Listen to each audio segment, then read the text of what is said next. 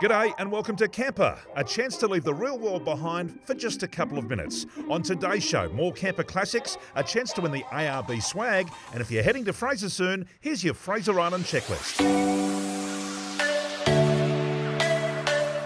Fraser Island is one of the great wonders of the world. It's blessed with an abundance of natural beauty, long pristine beaches, freshwater lakes and creeks, and beautiful flora and fauna. If you're coming over here for a few days, either to stay in one of the resorts or you're camping on the island, there are a few things that you'll need to know. Firstly, Fraser is huge. In fact, it's the largest sand island in the world, so just getting around requires a bit of planning, as there's limited fuel on the island and your consumption of fuel will be elevated because you're driving in soft sand and normally with a load on. Long-range fuel tanks or an extra jerry can or two of fuel will do the trick.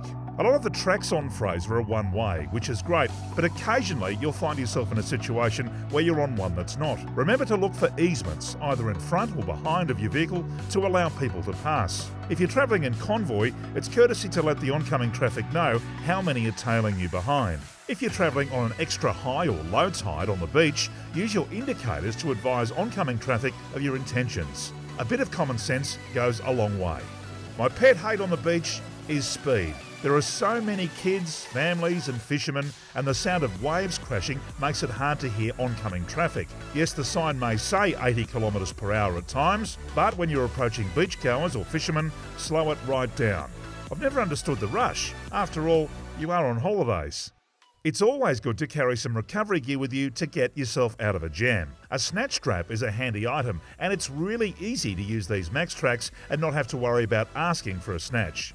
Keep your tyre pressures at around 18 to 20 psi, and you shouldn't have too many issues driving the island on mid-tide or lower. Your local ARB store can supply you with all the advice and equipment that you'll need to tackle your own Fraser Island adventure.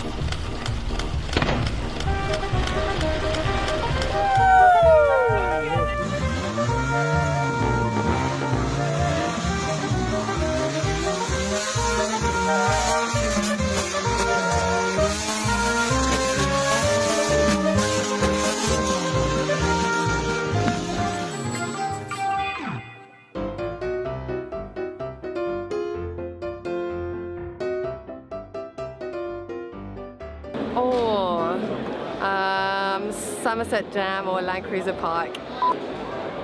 The east coast of Cape York, because it's so isolated, so wild, and there are no rules.